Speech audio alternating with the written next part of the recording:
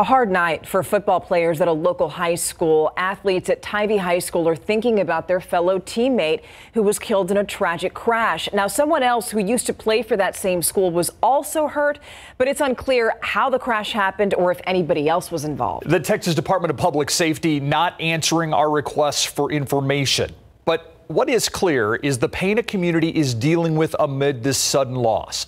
The Night Team's Patty Santos live in Kerrville, where she saw how this community is trying to come together amidst all of this, Patty. Yeah, it was a bitter end to the Tivy football season. Tonight was senior night, but it was marked with tributes for a beloved player.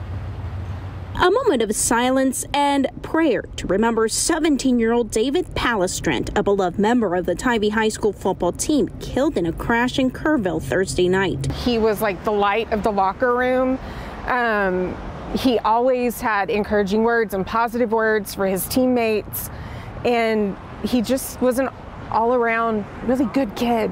Palestrant played backup center. He wasn't supposed to play tonight's last game, but he was scheduled to walk the field with his parents for seniors night. We've been dealt several tough goals this year. His coach, David Jones, explains two teammates lost their father during the season, and it's brought the team closer together. And it's been extremely tough on these young kids, but they have handled it beautifully. The difficult decision to play tonight's last game wasn't made lightly.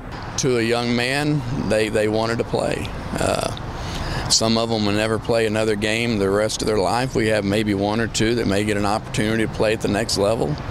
But other than that, high school football is their life, and that's their dream of playing on this field. A dream shared by Palestrant. Tonight, many wore buttons with his photo, while his jersey was hung on the team's bench, marking a community's greatest loss. As a parent, you see it as it could be your kid. It could just as easily be you standing there. So that kind of binds all of us together. And tonight we know that many other rival high school teams have reached out to this team and are even collecting donations for the family. Those donations are being handled by the high school's athletics office. Steve, Stefania? Hard to really fathom what that community is going through right now.